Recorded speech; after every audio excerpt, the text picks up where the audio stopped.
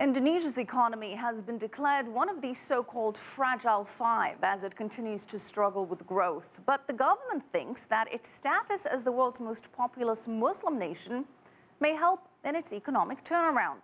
Andy Saputra has more.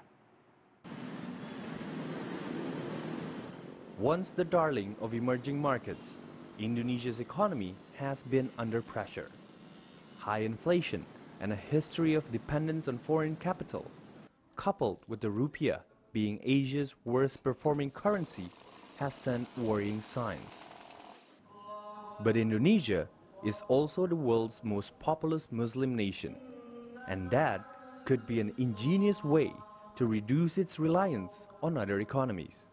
It is a very big potential, and this fund exists. It exists now. The money is there, but still unproductive.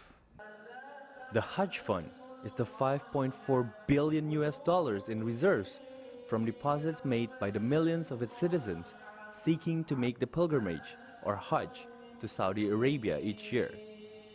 The waiting list for the Hajj, a key aspect in the Islamic faith, is reportedly 12 years long and growing. The millions of Indonesians seeking to join the list must each pay a deposit of over $2,000. The government is now exploring opportunities to expand that fund to invest more aggressively, making it more productive. But not everyone is convinced. Hajj is my dream. I am worried if the funds are gone due to investments. And like many here, he spent his life savings to fulfill his religious duty. For millions of Indonesians, the Hajj is their lifelong dream. That's why managing this fund will be the crucial deciding factor in passing the bill. The administration of Hajj deposits has long been criticized. That's why the government is working with people like Irfan from the association to ensure that this potential fund can be realized and will be accountable.